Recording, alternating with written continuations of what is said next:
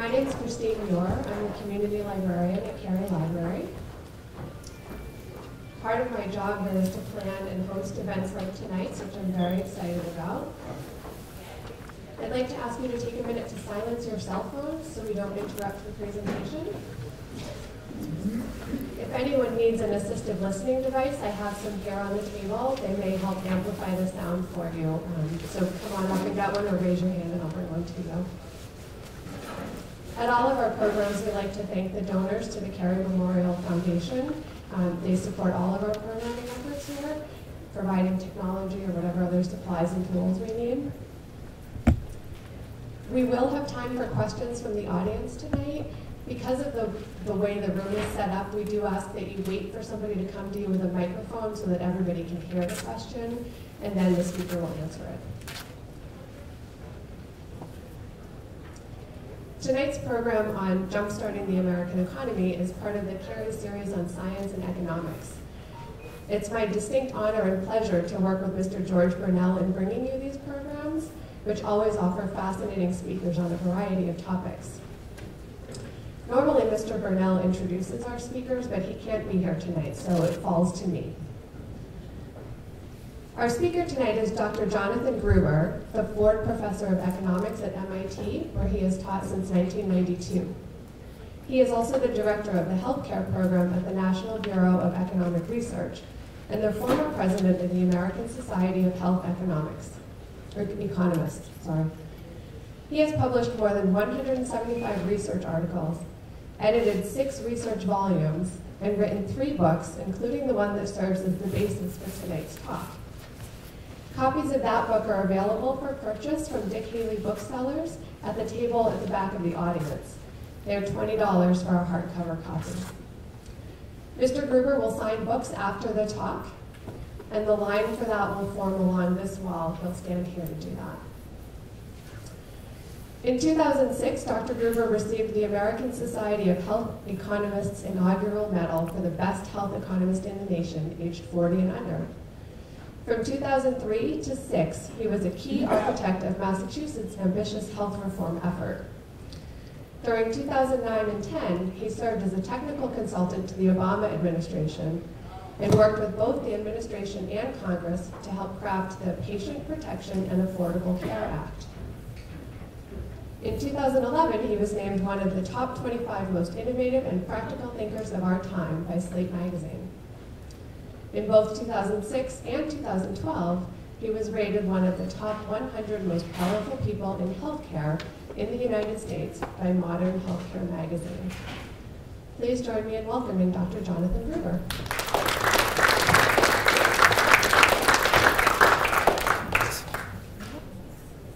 Hello? Oh, good. Thank you. Thank you, Christine, for the introduction. It's really weird to be at the library and talking loudly, actually in a microphone, right? This is very strange for me. So if I start to whisper, you'll understand why. After having spent so many years whispering to my children in the corner, it's nice to be able to hear me speak in regular voice. So thanks so much for having me here tonight, and to folks for coming out to hear the talk. I'm going to talk for a little while, and then I'd love to hear your questions. I'm talking tonight about my new book with Simon Johnson at MIT, my co-author on this book. And the sort of taking off point for this book, we think, is an event which many of us remember quite in detail, which was the search for the new headquarters for Amazon HQ2. You remember that was in the news a lot last year. Amazon announced in early 2018 they would be looking for new headquarters. When they announced that, they said towns in America, cities in America had 6 weeks for a detailed proposal for why they should be Amazon HQ2's location. 230 cities in America responded with detailed proposals, only 6 weeks. And Simon and I were thinking that's kind of interesting, because here we are in an economy that's been pretty steadily growing for a long time out of the recession. The unemployment rate appears to be at historic lows, and yet these cities seem desperate to get the jobs that Amazon wanted to bring. Why are these cities trying so hard to get this Amazon HQ2? And so we started looking behind the numbers and realized the numbers aren't quite as rosy as they look in 2 senses. The first sense is that the American economy is not growing at nearly the pace it used to. In the decades after World War II, the economy grew at the order of 4% a year. That means with the same amount of work and savings and everything, we get 4% more stuff every year. Now it grows at less than 2% a year. It's projected to do so for the near and long future. So that's the first sense. The second sense, however, is that even that growth is really not very well shared in America. And while we talk a lot about income inequality, we don't talk enough about geographic inequality. It's not really shared around the country, and particularly the thriving East and West Coasts, of which we're at the hub, one of those hubs right now. But we have the rest of the country that's not succeeding, that's not getting the innovative cutting-edge jobs that pay a lot of money and yield the innovations of tomorrow. And that basically is leading to a lot of the divisions we see in our country all the way to watching TV today. A lot of divisions we're seeing in politics, divisions in economics, are geographically driven and driven by really sort of this growing apart, if you will, between the coast and the rest of the country. And so we started thinking about, well, what's going on? What changed? What's really happening? We realized that there's been an enormously underappreciated and fundamental change in the US over the last 40 years, which has been an abandonment of the role of the government as a leader in developing new science and technology. By the mid-1960s, the US government spent so much money on research and development that amounted to 2% of our entire GDP. 2% of the entire US economy was government funding of research and development. Today that's fallen to about 0.66% of GDP, fallen by about 2/3. And as I'll discuss, the private sector is not filling that gap. The private sector is not filling that gap to lead the innovative scientific discoveries that create jobs and new industries in our country.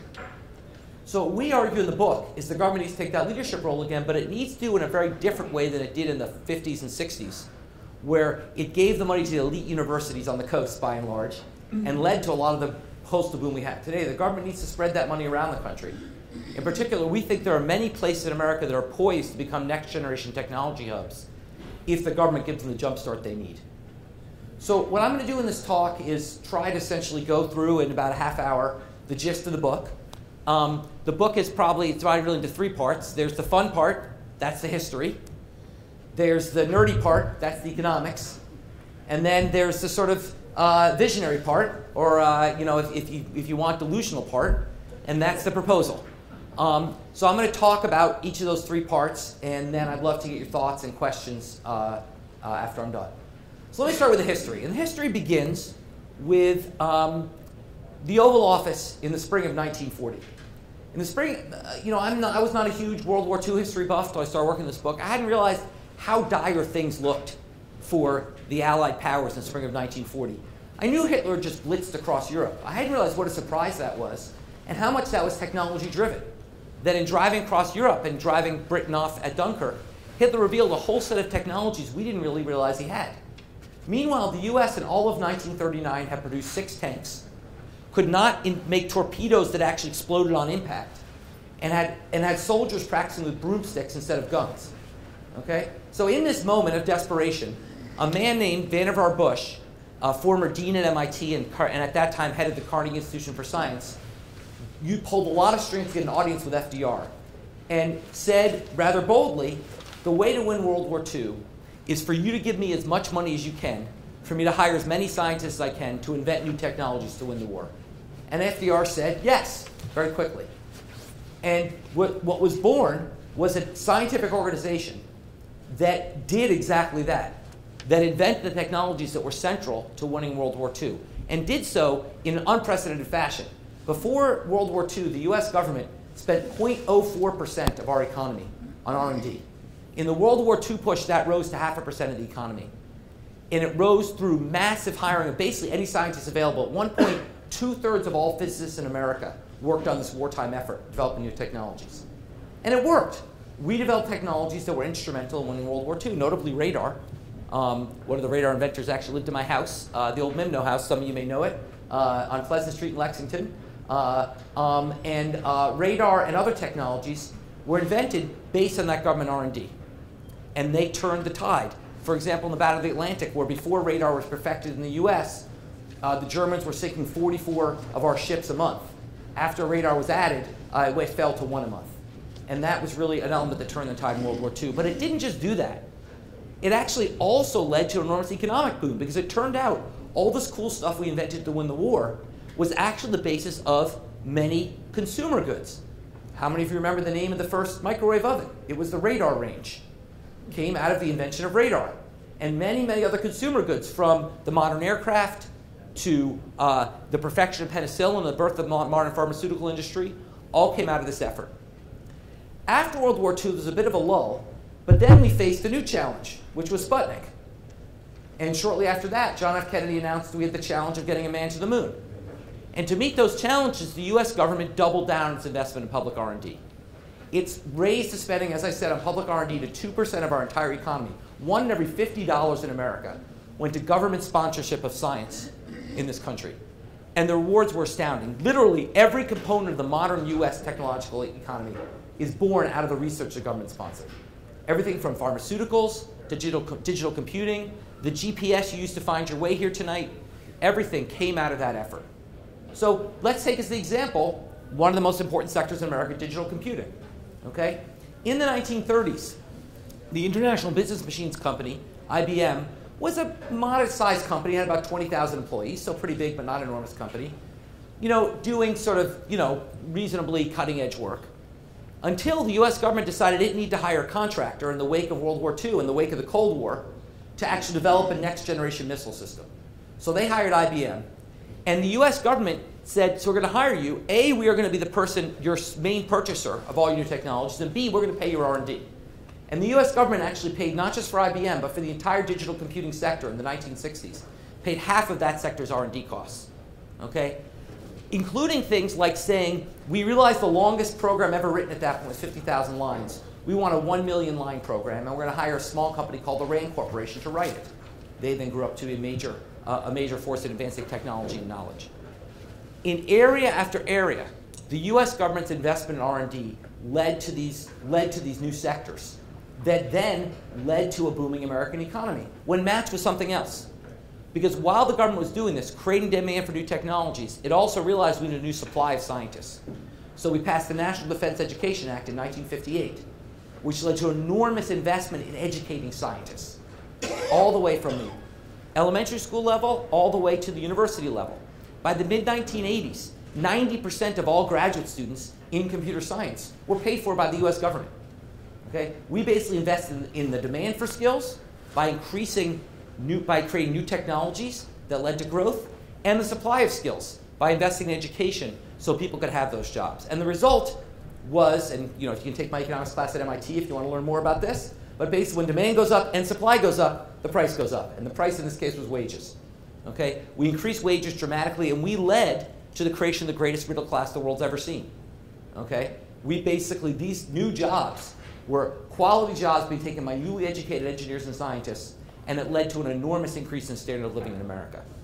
The US income per capita essentially doubled in real terms from 1947 to 1973. Literally, we could get twice as much stuff within 26 years as a result of all these innovations. And those gains were shared equally. Literally, every income group in society saw growth. It was truly a rising tide that lifted all boats. So what happened? Well, what happened was really three things. First of all was a bit the hubris of scientists. Scientists had it pretty good. In fact, in 1960, the Time magazine Man of the Year was The Scientist. Okay? Science doing pretty well, and so they started worrying about things like inventing a nuclear pen and not things like the dangers of nuclear radiation. And Rachel Carson's Silent Spring in 1962, which was poo-pooed by a lot of scientists, was a real shot across the bow about the dangers of some of this technological advancement we were doing that we weren't paying enough attention to. The second thing was that scientists and politicians stopped seeing eye to eye. When you had a common enemy, be it Hitler or the Russians or the moon, it was easy to get together and be on the same page and move forward together. But when politicians wanted to do things like, for example, invest massive amounts of money in supersonic aircraft, and scientists said, actually, that's not a really good thing to invest money in because the sonic booms are so loud that that the harm to society is more than the benefit of faster flight. And then suddenly politicians get mad that scientists aren't supporting what they want. And in particular, Richard Nixon wanted to set up a new anti-ballistic missile system, and scientists were negative about it in public testimony. Nixon responded by firing his science advisor and shutting down the White House Office of Science. As we say in the book, if you speak truth to power, power will cut your funding. And that's what happened in large part. Finally, there was a lot more competition for public dollars. The Great Society introduced a whole series of new, what we call mandatory spending programs, like Medicare, Medicaid, Social Security, which are putting new, well, Social Security is around, but it's greatly expanded, which are putting new pressure on the public budget. Meanwhile, the Vietnam War had cost hundreds of billions of dollars, so there was more competition for those dollars. And then, in probably one of the most important events for public finance, the anti-tax revolution, which began in California and culminated with the election of Ronald Reagan, led to enormous pressure, downward pressure on tax rates and downward pressure on revenue raising. As a result, what you had was, there was pressure to lower the government budget. You had these growing mandatory programs like Social Security and Medicare, which get funded no matter what. That means something's got to give. And what gave a lot was public R&D funding. It fell continuously. Public R&D funding rose under Democrats and Republicans, and it fell under Democrats and Republicans. Most recently, fell enormously. Well, most recently fell a lot under President Obama, coming out of the Great Recession in the debt ceiling deals we all know about. One of the things that got cut a lot was R&D, and it's continued to be cut under President Trump. So we now have fallen from a peak of 2% of GDP to 0.66% of GDP public spending. To fix ideas, at 2% of GDP, we were something like 4 or 5 times the next highest country in the world. Today, we're 10th. Okay? So we've fallen enormously both in levels as a share of our economy and relative to the rest of the world. Now, the question you should ask yourself now, or if you were classically trained in economics, you would be asking yourself is, and I should care why? I mean, after all, the private sector does R&D. Indeed, if you look at total R&D in America, total R&D spending is actually flat over the last several decades at about 2.5% of GDP. So why should I be worried about this? And so the second part of the book is arguing that standard economics, not crazy socialism, but actually standard economics, says that the private sector will underinvest in R&D, and the U.S. government and the U.S. economy will not achieve its potential without government intervention. And why is that? Well, that's because the private sector there's 2 fundamental flaws in the private sector model for R&D. The first flaw is the problem of spillovers. That fundamental scientific investment doesn't just benefit a company, it benefits other companies, including potentially the company's competitors. And that's not so great from the company's perspective. Okay? So as a result, it's well known that companies underinvest in R&D. Now, you can do this in a number of ways. I can illustrate this in a number of ways. One way I can point you to the economic literature, which suggests that the benefit of R&D to society is 2.5 times greater than the benefit to any one company, leading them to underinvest. Or I can do it through stories, as we do some in the book, like the story of what happened when a US company, Merck, and a Japanese company, Sankyo, competed to develop statins. We know about statins. Some of us in the room may be on statins. They're a life-saving drug that lowers cholesterol. They're being developed in the early 1980s by these 2 competing companies. And then Merck heard, through the grapevine, that Sankyo had stopped its development of a statin because some dogs had died in the animals phase of the trials. So Merck went to Sankyo and said, oh my God, what happened? They said, we're not going to tell you. You're a competitor. They said, look, we'll pay you, we'll partner with you, we'll do whatever. And Sankyo said, no, we're not going to tell you. We'll just, you heard the dogs died, that's all you're going to know. And so Merck shut down its trials because it didn't want to take a chance. Okay? 5 years later, some academics got permission for the FDA to do a special trial of statins. Turned out that what happened to the dogs had nothing to do with the statins. They were fine. Today, statins save hundreds of thousands of lives every year and have saved trillions of dollars in U.S. medical care costs. But you know what? That means if they save 200,000 lives a year, that means there's 1 million people who died because we waited 5 years to develop this, because the companies would not share the spillovers or the benefits of the research with each other. Okay? Research has general benefits, and fundamentally, companies will invest in what's good for their bottom line, not what creates the best base of knowledge. Another way to see this is look at corporate science. Some of you may have been corporate scientists at some point. Corporate science was where a lot of the cutting-edge science happened in America. A number of Nobel Prizes were won by scientists not in academia, but working at corporations. Okay? That has gone away. Publications by corporate scientists have fallen by 60% in the last 25 years. Corporate scientists no longer publish. They no longer share their knowledge in general. They're just focused on what's making their own company's bottom line better. Which leads to innovation, to be sure, but does not lead to the kind of breakthrough innovation that leads to creation of new sectors and fundamentally increases in new jobs in America. Okay, so that's one problem. The second problem is a problem of finance, which is, look, the people who have cool ideas are often sort of, nerds like me, who have sort of cool ideas, but they don't know how to start a company. They don't know how to take that and sort of create a company out of it, turn it into products. So they turn to do that. In particular, they don't have the money to do it, so they turn to the venture capital sector. I've all heard of the venture capital sector. It's sort of a star feature of the US economy. It's the envy of the rest of the world. 60% of the US stock market today is companies, 60% of the value of the US stock market is companies that were founded with VC dollars. Okay, it's an incredible success story. But except where it's not. And where it's not is the fact that the VC model is not a model that fundamentally supports long-run scientific breakthrough. Because the way venture capitalists work is they have a fund with some investors, and they tell those investors, what we're going to do is invest a bunch of companies. It's called spray and pray. We're going to put a little bit of money, no, not a little to me, but a little to them, $2, $3, $5, $10 million in a bunch of companies. Within a few years, once we figure out which one's succeeding, we'll put a lot more money to that company. So within 10 years, you've made a lot of money. Well, that's a model that works great for new apps. It's not a model that works great for new fundamental breakthroughs like new clean energy technologies.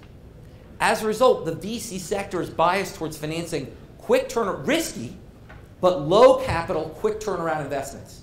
Not the different kind of risky investments which lead to fundamental new scientific breakthroughs. And to see this, once again, I can point to the academic evidence, or we can talk about the example of Boston Power. Boston Power was a battery company created by some professors from Tufts. I think it was from Tufts, I forget. Started this battery company. They were creating new cutting-edge lithium-ion batteries, which is a really important part of our modern economy as we try to move away from fossil fuels. They were doing quite well. They had customers including Hewlett-Packard and Saab, and they wanted to expand. In particular, they wanted to build a $200 million new plant in Auburn, Massachusetts, a place creating something like 500 jobs in a place that needed them. And the venture capitalists wouldn't do it. They said, look, that's too much money. That's a really risky long-term bet. We're not going to get that money back for a long time. We're not going to do it. Okay. Well, let me correct myself. The US venture capitalists wouldn't do it. The Chinese venture capitalists, backed by the Chinese government, were happy to do it. They were happy to give Boston Power that money, with just a slight condition, which is Boston Power had to build a plant in China, not in Massachusetts, which it did. So basically, what we have is essentially these fundamental breakthrough sectors that are not new apps, but true fundamental technologies, are not being financed by the venture capitalists in our society. So we essentially have the situation where private R&D is not leading to the breakthroughs. It's not leading to the rapid productivity growth that we saw in the decades after World War II. Okay? Now, that doesn't mean the government can do any better. Okay? The fact, when I teach my basic economics to my students, I say, look, the first thing you have to ask is, can the market fix it? If the market can fix it, you have to ask, can the government make it better? Just because the market doesn't work doesn't mean the government will make it better. But in this case, we have point after point of evidence that the government can actually make it better. Now, I've given you the historical record, but let's forget history. Okay? Let's talk about the current record and the examples of the government investments in R&D that lead to fundamental breakthroughs in economic growth today. And let's focus on a terrific example, which is what happened when in the mid-1980s, the Nobel Prize winning biologist Walter Gilbert, who'd won the Nobel for discovering how to sequence DNA, and who started a company called Biogen, which you may have heard of, pretty successful startup, decided that the future lay in mapping the entire human genome. A radical idea at the time that, given current technologies, would have taken decades. But his view was, look, if we start in this activity, new technologies get invented that'll make this more feasible over time. And I just need $10 million to get started. $10 million. No one will give it to him. No private company, no private VC, because they said, look, this is going to take decades, and once you discover it, it's public knowledge anyway, so what's in it for us? So he couldn't do it. Fortunately, some forward-thinking politicians decided to fund this at the public level, creating what's called the Human Genome Project, a $3 billion project over 13 years financed by the US government. Today, the genomics industry in America employs 270,000 people with an average wage of $70,000 a year, and in 1 year alone, pays $6 billion in taxes. Okay, off a 13-year, $3 billion investment, not bad. But that's not, there's dozens of examples. Let's take another example about a small company in Cambridge, founded by some MIT grads, that was doing defense contract work, getting R&D funding and contracting from the government to create innovative ways to find landmines. And they realized, wait a second, these little things we're talking about finding landmines could also work as vacuums. Okay, that company was iRobot, and that's the Roomba. 1,000 Americans now have jobs making Roombas because of this government R&D investment. And example after example, these government interventions do make a difference, and they create good jobs. Okay, so that is the story, that the private sector R&D will not create these new sectors well enough. The public sector can. But both the public and the private sector suffer from a common problem, which is they are way too focused on a small set of elite technology hubs, of which this is one. Okay? 2/3 of all venture capital in America is in 5 cities. Half of it's in Silicon Valley. Okay? The vast majority of public R&D funding goes to states on the coast. As a result, we are splitting apart as a country. We are basically what's called the Great Diversion. The Great Divergence, I'm sorry. We used to converge. Now we're diverging. So for example, in 1980, 5 of the top 10 highest earning cities in America, 3 were on the coast, 5 were in Michigan. Today, of the top 10 highest earning cities in America, 9 are on the coast. None in Michigan are in the top 20. Okay? So basically, we've essentially split to now the coastal cities are the high earners, and what's happening is every year they're getting higher and higher relative to the rest of the country. Okay? They're basically, that we're essentially concentrating innovation and the high earning jobs in this small set of cities. Okay? Now, on its face, that's not necessarily a problem. It's an example of what economists call agglomeration. Now, here's, if you learn one thing tonight, okay, remember, here's the secret to why economists make a lot of money. It's because we make up fancy words for really obvious concepts. Okay? Agglomeration simply means talented people want to live with talented people. Okay? So once a place becomes a tech hub, everyone wants to go there. So Simon and I have taken to asking our classes, everywhere we talk to students, all around the country, we ask them, how many of you would like a job somewhere other than Boston, New York, DC, Seattle, San Francisco, LA? In no classes would that number ever gotten higher than 10%. Okay? Everyone wants to go to those cities. Those are the tech hubs. That's where they want to go. That's not necessarily a problem. Agglomeration is a good thing. It means that basically by my being around other skilled people, we can both work better together and create new things. The problem is it only works if I can afford to live there. And I can't. Because what these cities have done is they've created constraints on growth. Okay? Look, you know, Weston houses are very nice, and I'm sure it's nice. You have to have a 2-acre yard. But a 2-acre minimum zoning does not exactly allow for a lot of building for people to be able to get into Boston. Okay? And you take a look out in the Boston sky, it's a lot of beautiful brownstones, but you can't fit a lot of people in Boston. It's not just Boston. Over and over again, towns place constraints. You look at Silicon Valley, Palo Alto, the most valuable real estate in the world. It's all low-slung, single-family homes. Okay? That there's constraints on development. We can't put people in these places because we're not building enough in these places. Okay?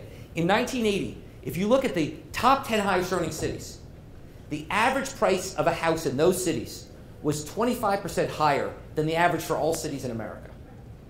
Today, the average house price in the top 10 cities is 300% higher than the rest of America. I mean, you know, if you haven't been out of our bubble, you don't realize how cheap real estate is in the rest of the country.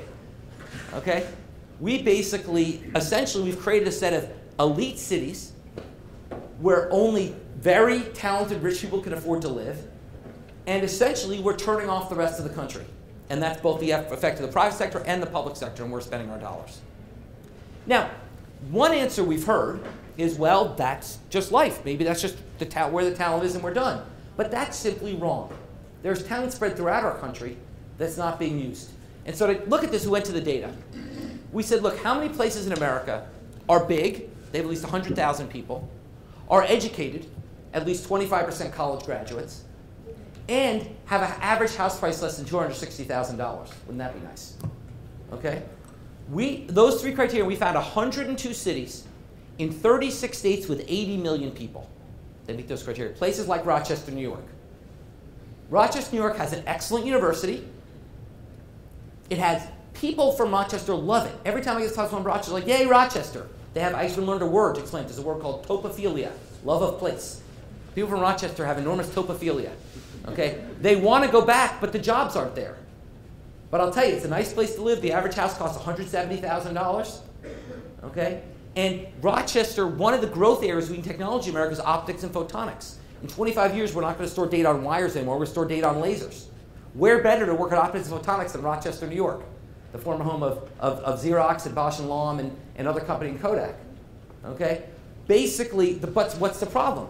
The problem is that no one wants to go to Rochester. You might say, oh, it's because of the weather. But, you know, Minneapolis is doing pretty well. That weather's worse. So basically, no offense to my Minneapolis wife. Who always notices when you see the car ads where they're testing cars in the snow, it's always in northern Minnesota where they test those cars in the snow. So basically, it's that basically they can't grow their companies there because there's not the concentration of talent and there's not the financing. So let me turn to my favorite story in the book and my sort of jerky question I'm going to ask. And it's jerky because so far I've asked this to about 1,500 people and 13 have gotten it right. So don't feel bad if you get it wrong. Please do not yell out your answer. Okay, please, just keep it to yourself. What city in America is the home, the hub of the computer simulation industry for the US, if not the world, and either the first or second largest university in America by enrollment? It goes back and forth between first and second. So let's call it first for now. The hub of the computer simulation industry and home of the largest university in America. Okay. Think about it for a minute. Now, did anyone who hasn't read our book guess Orlando, Florida? Don't feel bad. You just helped my stacks. Okay? Great story. 1956, the editor of the Orlando Sentinel endorses a little-known politician for president named Lyndon Johnson. Does so again in 1960, holds a big parade for him in 64. 64, Johnson calls him and says, "You've been really good to me. What do you want?" He says, "I want a Navy base." Now, does Lyndon Johnson let the fact Orlando is landlocked stop him? No, he's Lyndon Johnson. He gives Orlando a Navy base. There's even a cement ship out front. Okay? And what do you do in a landlocked Navy base? You train people. And as part of that training, there was a small unit on Long Island at that time called a Battle Simulation Unit that they moved down to the Orlando base.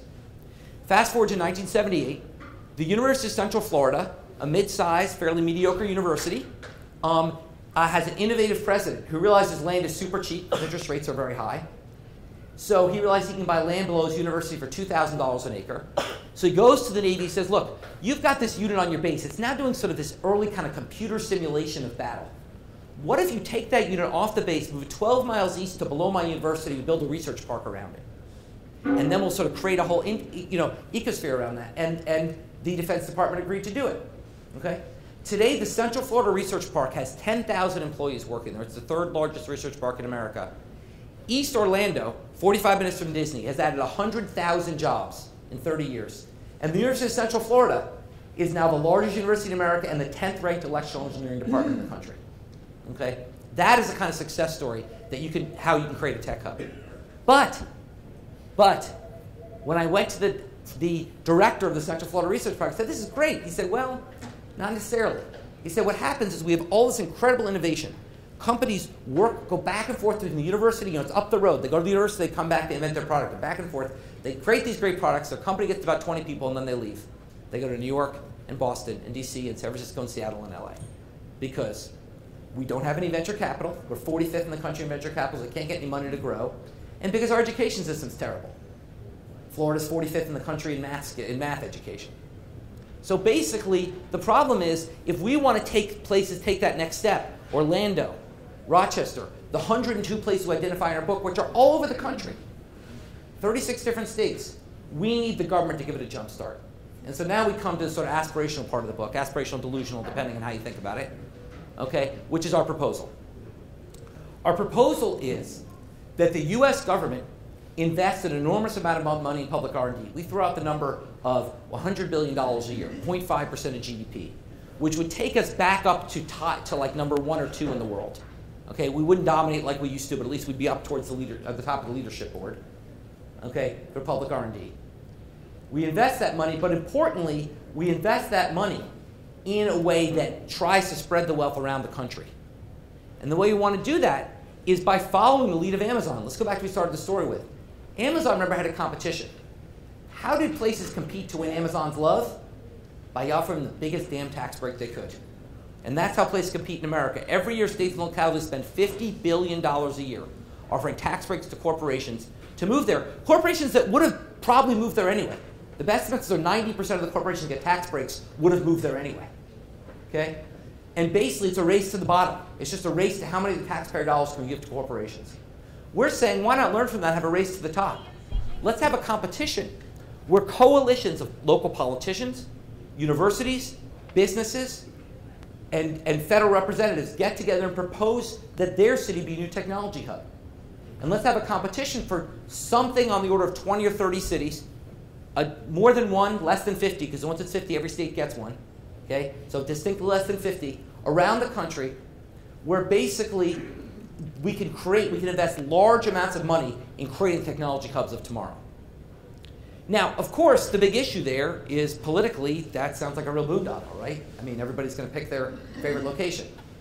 Now, this is a challenge. We recognize that. But the one place we're optimistic is there is a historical example that's quite relevant here, which is think about one of the hardest decisions politicians ever have had to make, which is closing military bases.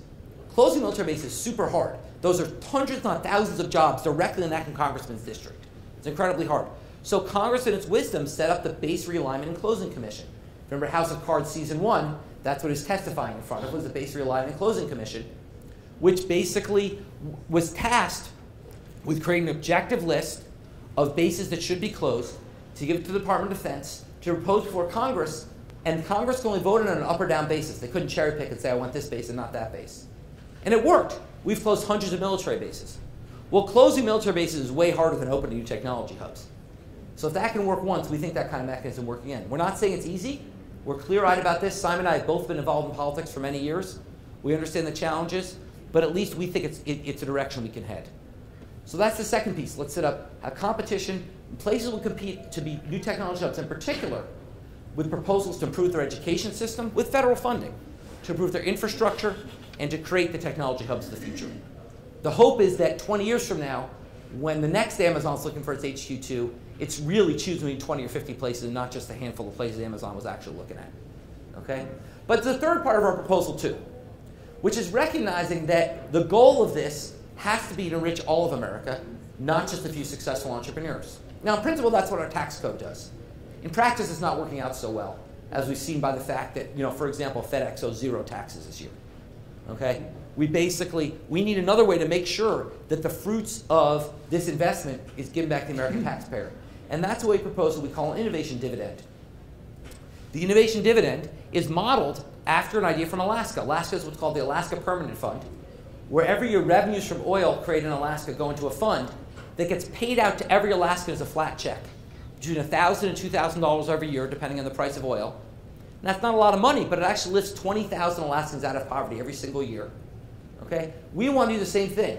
But the way we're going to finance it is not out of oil revenues, but out of technology revenues. In particular, when you set these new technology hubs, you're going to create very, very valuable real estate, like Kendall Square. Let's talk about Kendall Square for a minute. So Simon and I were students at MIT in the mid-1980s. Kendall Square was a dump. As Simon says, you used to have to leave and go to Central Square to get mugged. Okay? There was nothing in Kendall Square. At one point, Boston used it literally as a snow dump for the excess snow in Boston. Today, the real estate in Kendall Square is the most valuable in the country, tied with Midtown Manhattan. Okay? That is because of companies that were started on the back of NIH funding. Okay? NIH funding is responsible for the biotech revolution in our country, including the Human Genome Project. But did the government get the returns from that? No, some guys who happened to own the land in Kendall Square got some returns from that, including MIT, to be fair. But some others as well got the benefit from that.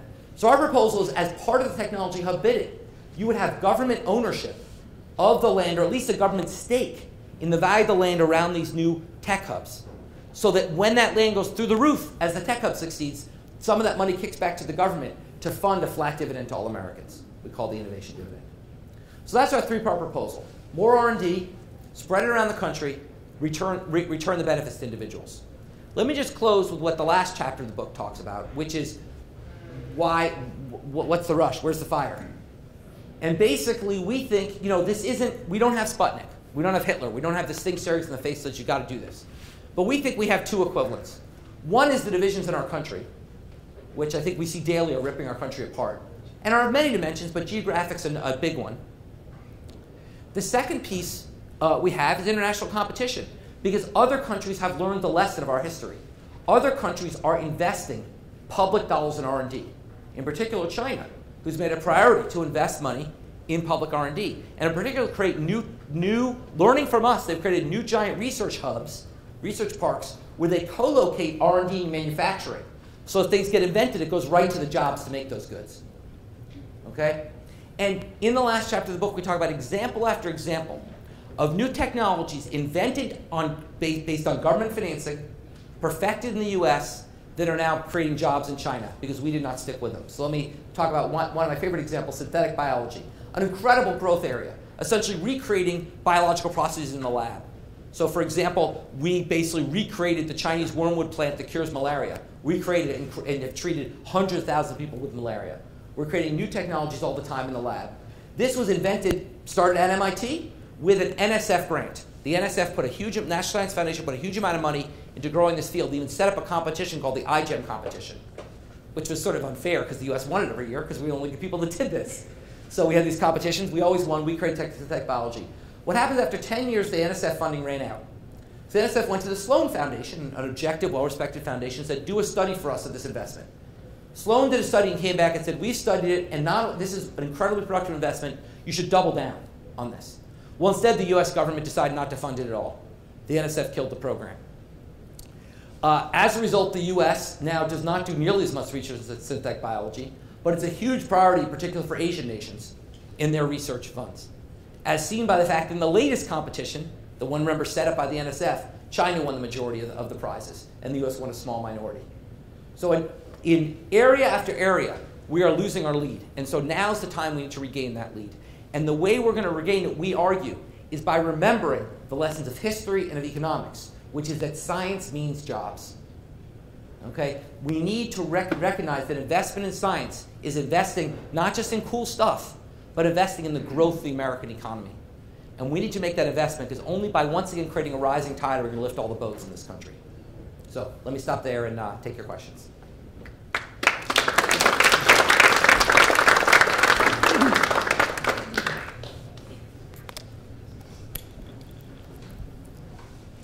If you have a question, raise your hand. I'll come to you with a microphone. I'll start here. Would you have cities specialize, or are you looking for more cross-fertilization, so you want to get core scientific areas?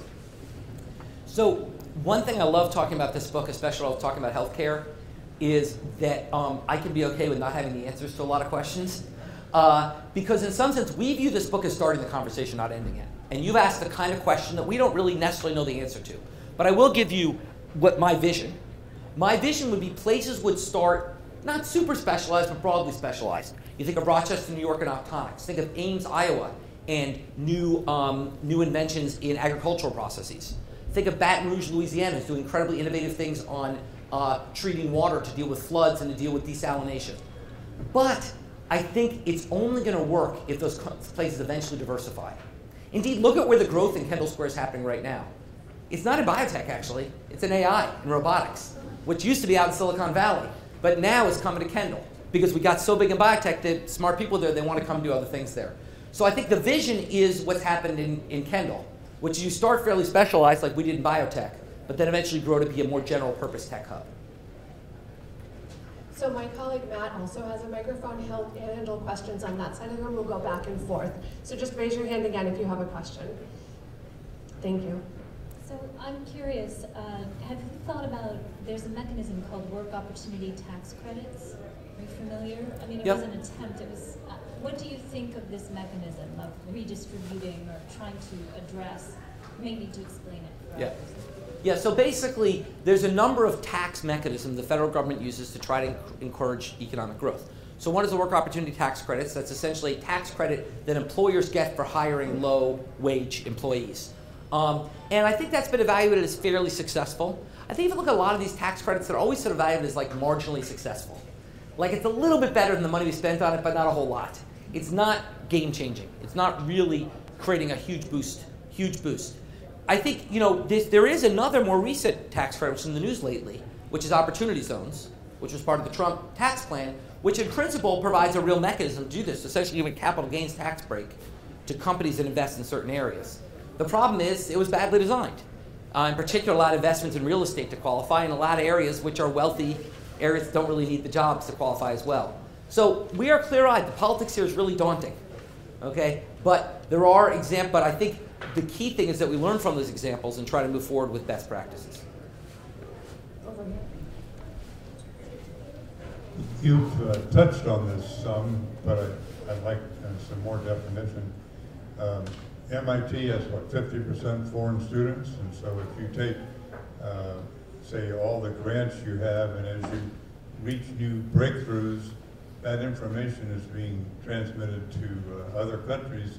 How do we keep our edge and truly benefit from the investment? You know, that's a great question. This is something we tackle a lot in the last chapter of the book. We talk about the international context. Right now, we've got a huge problem with technology theft. And actually, here I'm just going to paraphrase what the president of MIT said. I was at a meeting the other night. He was asked this very question. And he said that we all grow when we learn together. And that really, these students who come, the students at MIT are not the problem. Students at MIT are working with American professors, working with American students. They're creating joint ventures that work. The problem is more that China has a practice where they insist you keep a plant over there, and when you have the plant over there, they steal what you're doing.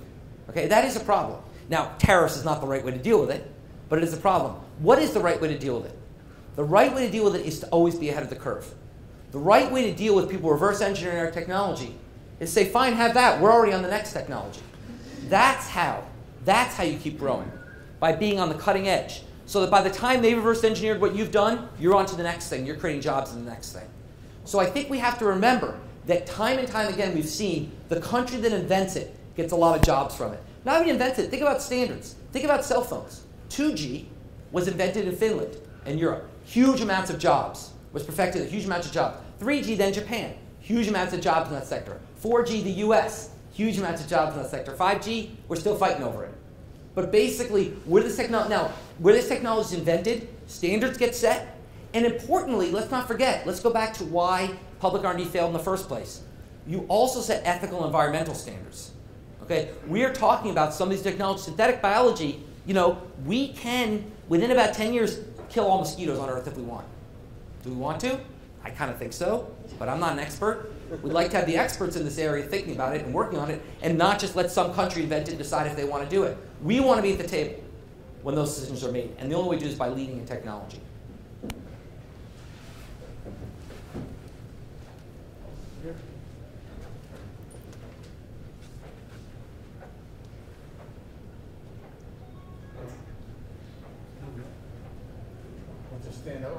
It's working. It's working. No. Try this one. I'll get new batteries. Okay, you've talked about the aggregate amount of R&D, but what you haven't talked about the composition of the R&D. And from my experience, and I think the experience of a number of people who are here who've been in the R&D community, that's very important.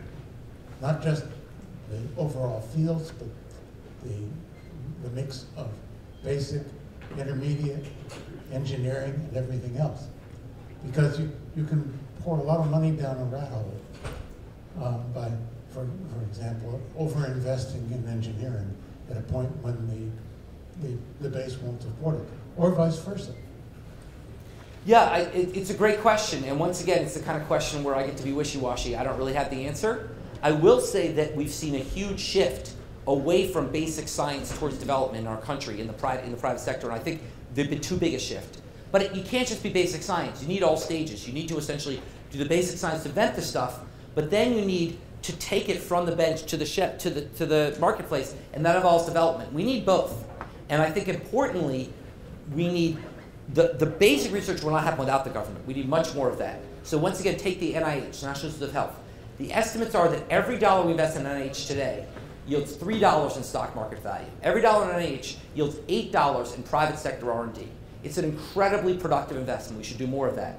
But we also need to invest in closing what's called that valley of death that inventors get to when they have the idea, but they can't get the money to take it to market.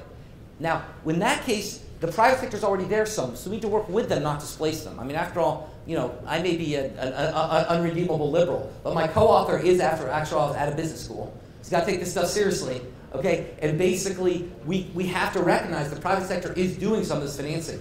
We need to partner with them. We have a successful VC sector. We need to partner with them, not displace them, get them to take more of these risks that can allow the countries to be developed, the companies to be developed. So you mentioned Hitler and you mentioned Sputnik. Is climate change in the same class? Well, look, I mean, that's a long debate.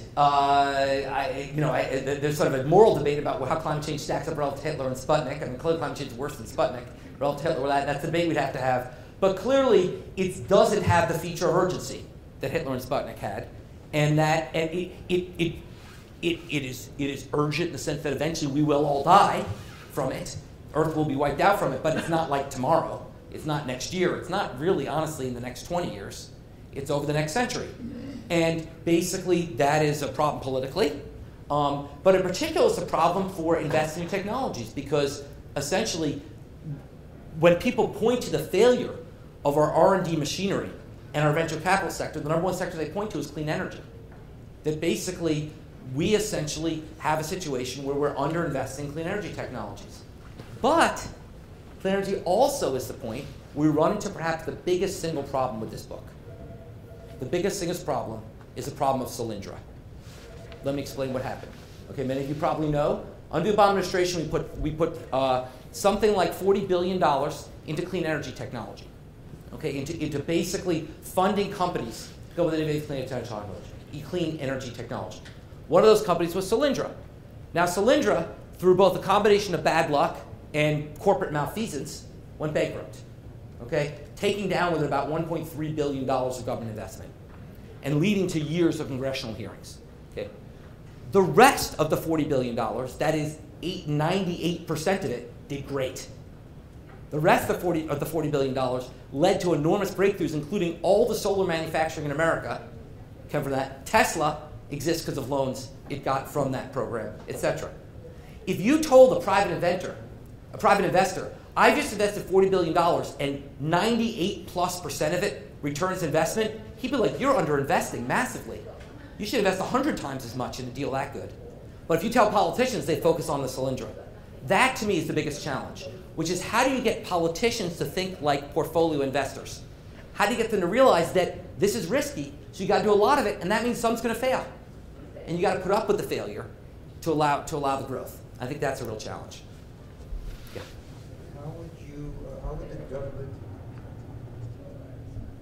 How would the government determine which areas to invest in? Yeah, I mean, basically, as I said, once again, there's lots of approaches to this. We propose a competition, that there be a nonpartisan organization set up, the Innovation Commission, we call it, that have representation from both business and the government on it, to which areas would put proposals, much like areas proposed to Amazon.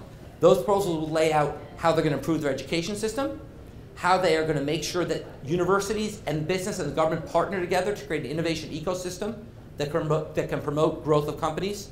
Talk about how they're going to have sensible zoning regulations so they don't become San Francisco and Seattle and Boston, but actually grow in a way that's sustainable and allow for affordable housing. They're going to put those proposals forward, and that commission will choose. Now, I then wave my hands and say that commission will choose, but essentially, as I said, we have experience with this sort of thing before. That would be one way to go forward. I was mainly referring to technology. Oh, the technology. Well, that comes to the first question, sort of what's the right pair of technology in places? Once again, I'm going to hand wave on that. I don't know the right answer to that. I do believe that on this commission would be scientists who would understand, look, I am not a technology futurist. I'm just a technology optimist. Okay? I can't tell you what technology will be great in 10 years, but I know there's a lot coming that are going to be great. And we need to essentially put scientists on this commission that know where the most promising things are. What are the technologies that other countries are investing in that are stretch goals but seeable goals, not necessarily colonizing Mars, but improving synthetic biology, okay? And where we want to take a few shots and hope that some of them work out. That was a nice talk, first of all, and interesting book. I did read it. And so I have a couple of questions on that.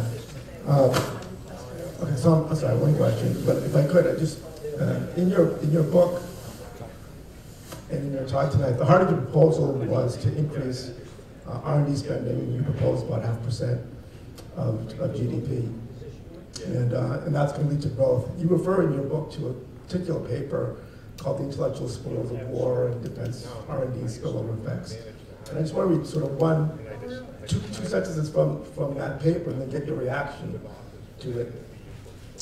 It says that we caution that this does not necessarily imply that it's desirable to raise defense R&D or government-funded R&D. Finding that government-funded R&D results in an increase in productivity is by no means evidence that public monies were used efficiently. Government-funded R&D clearly has an opportunity cost in the form of taxpayer money used, plus any welfare loss that inevitably comes from taxation. So this seems to be something that was hardly addressed at all in your book, with the opportunity cost. And how can you be sure that the benefits of this spending outweigh the loss and the harm done to taxpayers of giving up that money? That's a great question. That mild-mannered man, by the way, is a demon on the tennis court. Let me just tell you that he may look calm, mild-mannered now, but he cannot be stopped on the tennis court. That's a great question, and basically, we can't 100% guarantee it. All we can do is go by the evidence, and the evidence by actually the same co-authors who wrote that paper is that every dollar invested in public R&D yields a 50% rate of return. Now, you have to ask yourself, what's the opportunity cost of that money? Okay, I challenge you to find another government investment that is 50%, another investment, private or public, that kind of rate of return on average. Now, that's on average. Some will fail, some will succeed spectacularly. Remember, with private VC, 90% of their money comes from 7% of their investments. Okay, some will fail, and so I think there's two issues. One is, what's the opportunity cost? The opportunity cost, I think that the government would, this is a higher return activity than almost anything else the government can do in terms of causing economic growth. Now, the second issue implied in the question is, will the politicians do it right? And that I can't guarantee at all. I mean, that we are completely, as I said, we're clear-eyed about this. We're very clear in the book, this only works with a non-political way to distribute this money, and we understand that's a challenge. But what is clear from the evidence is that basically it's an incredibly productive use of federal dollars. And indeed, if you think about, we need to recognize that the government all the time makes investments. Education is an investment in our children. Clean energy is an investment in our environment. Even redistribution to poor people is an investment in their futures. Okay? The government's making investments all the time. This is one of the highest return investments the government can make. And that's, so basically, if the government's going to, so another way to say this is, if the government's going to spend money, this is a place it should be spending.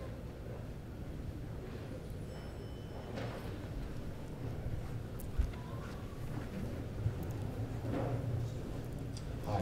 So financing public good that's underproduced by private sectors makes sense, and there are dire motivations, as you mentioned. But some of the problems that you cited, for one, the growing social programs, healthcare, Medicaid, and Medicare has only grown larger, and an increasing chunk of federal dollars goes to paying the interest rate for debt. So I suppose, where do you grade this 2% funding and GDP? That's great. That's a great question. So, and it's related to Sal's question. It's sort of, what's the opportunity cost? My view is we pay for it by increasing the government deficit. Because basically, you think about the government spending money on two things: transfers and investments.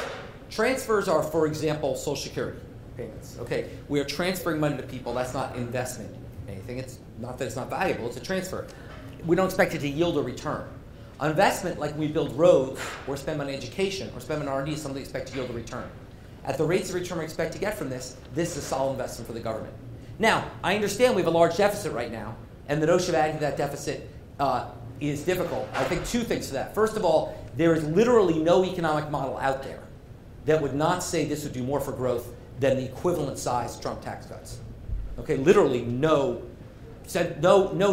non-partisan, no economic model not affiliated with a political party would run the numbers on this program and the Trump tax cuts, not say this program would increase economic growth more.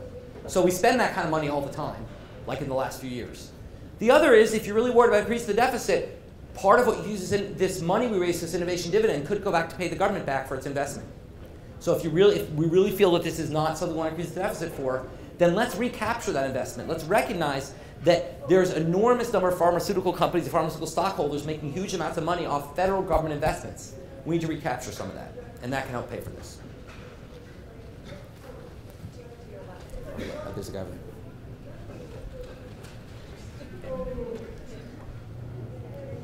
So I'm curious about the basic question of growth that underlies all of this. Like, what exactly is growth? How do we measure it? And is it a universal good? Are there some disadvantages to growth? Like pollution, overpopulation, things like that. Driving to Kendall Square in the morning. What? Driving to Kendall Square in the morning. Yeah. Yes. Yeah. For example, but so Yes. I'm just curious, if you could comment a little bit about some of those Yeah, issues. I think, so the question is sort of, growth, good or bad? Discuss. And I think that is a very deep and important question. Because, first of all, how we measure growth is really inappropriate. Indeed, a misleading fact, the stats I gave you, is a lot, if you measure growth as how much wealthier we get minus the damage we do, say, the environment, we grew a lot slower in the fewer decades than we thought we did because we lost damage to the environment. Likewise, we're in some sense growing faster in the future than we think we are because some of what we'll be doing is repairing the environment, even doesn't show up on economic growth statistics. So proper measures of growth would say that the returns to this might be even higher because basically the innovations that we're doing are not things that have financial return so that the private sector would not be doing them. So that's sort of one answer. But the other answer, I think, really most importantly is just the geographic answer. Someone said in the back, downside of growth, think about driving to Kendall Square. Okay, basically, we need to spread these jobs across the country in places, essentially, where kids don't have opportunities, where there are people who are smart and eager to work, and we're basically, I'm not calling for a welfare program. Let's be clear. We're not saying put gleaming new labs in Appalachia. But remember, the opioid country we're all worried about is commuting distance to Cincinnati. And that is a place that could be a technology hub.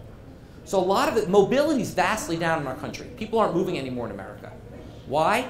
Because now if you want to move, you have to move all the way to the coast. And people don't want to do that. But if they have to move, can move an hour or two away and have a good job, they're willing to do that. So we need the way to deal with the problems, some of the problems growth are causing congestion problems by spreading that around our country. And that we think it's going to take a jump start because otherwise the forces of agglomeration are going to lead the country to continue down the road Amazon continued on, which is the same damn 6 places getting all the new innovation.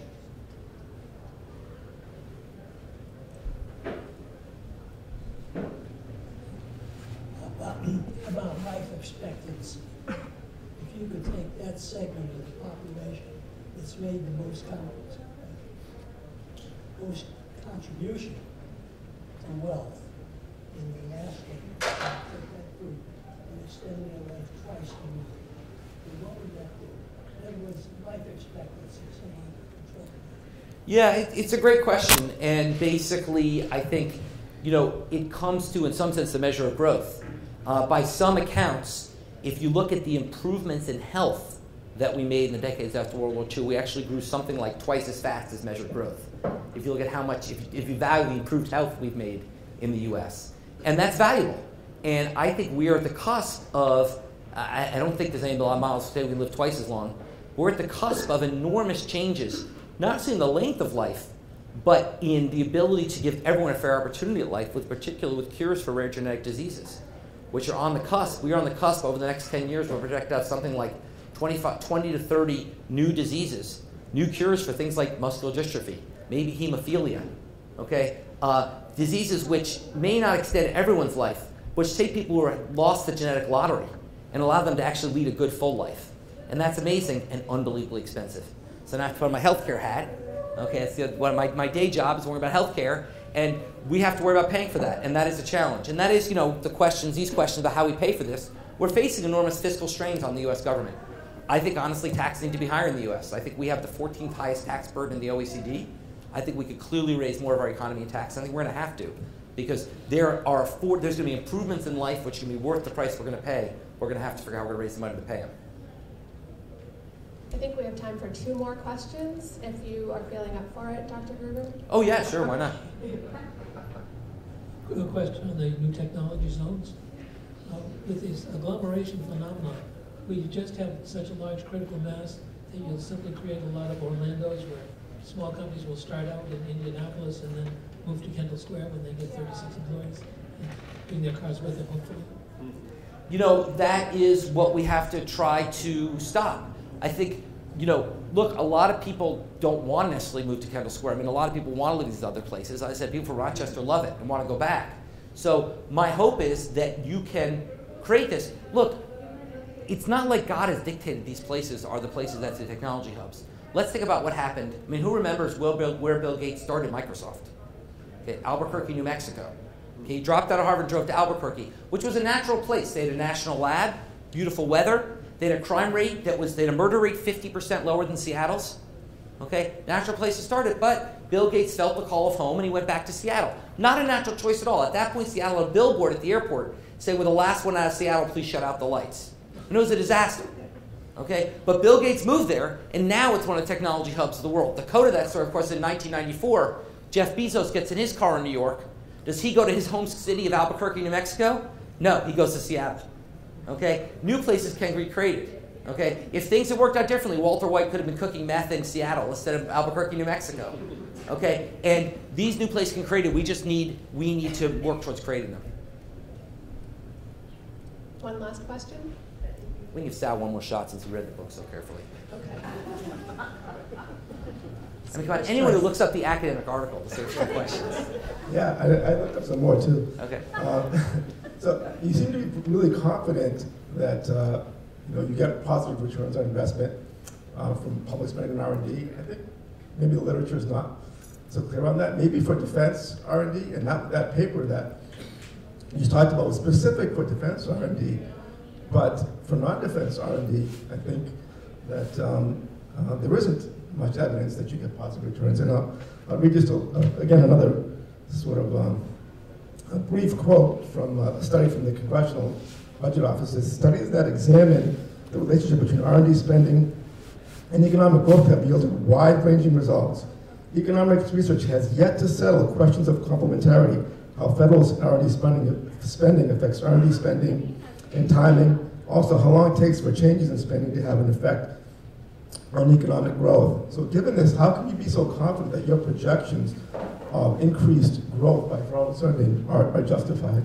Yeah, I think that basically, look, one advantage, I think, for those of you who read a book by an academic at a research university is I have to write this book, then I have to go and sit at lunch with my colleagues, and I have to look them in the eye and try to, I can't bullshit in the book because they're going to catch me. And basically, really, what we have in the book is a proper reading of the literature. So, for example, until about 15 years ago, it was true we didn't really have solid evidence on whether, say, public R&D crowded out or complemented private R&D. Now the evidence is overwhelmingly clear, not just non-defense. My colleagues done research on NIH, for example, in particular. Studies that show that NIH dramatically, and they very interesting studies just look like things which just grants barely win versus barely lose. So they're basically comparable grants, one wins, one loses. That technology takes off and creates lots of jobs. The one that loses doesn't. So I think actually evidence is by and large pretty solid. Nothing is ever, these aren't laws like E equals MC squared. We don't know for sure. But the evidence in this area, believe me, someone's read literature in lots of areas, about as compelling as most areas where we put a lot more money. So I think that's all I can say. I'm also going to ask if everyone on their way out could kick Sal in the shin because we're playing tomorrow. We're playing tomorrow and he's just way faster than I am. So. Thank you very much to everyone who came tonight.